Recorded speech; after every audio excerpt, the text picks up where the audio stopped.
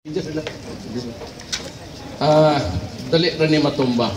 Ang mag-handle talaga nito must be one who's adept in using the motorcycle. You can only be one pagka ano ito, yung nag-aral ka sa highway motor training.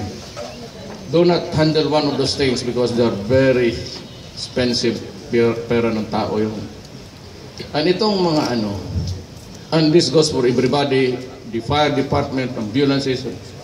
Alam mo itong because you're up to destroy government property.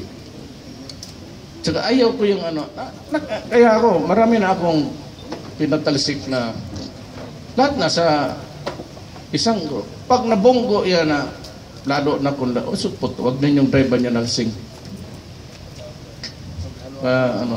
Yan ang, and I've been issuing the executive order. I've followed the national policy.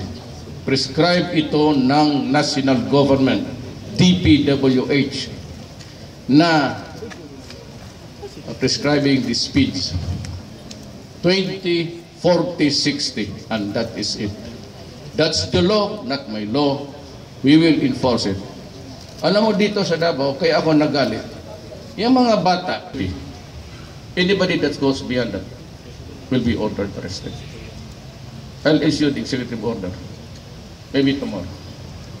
Let us all behave. Alam mo, kaya naman natin gawin talaga kung gusto natin. Let's just behave. And that is it. The sun shines, the direction to the east, walang problema ang buhay natin.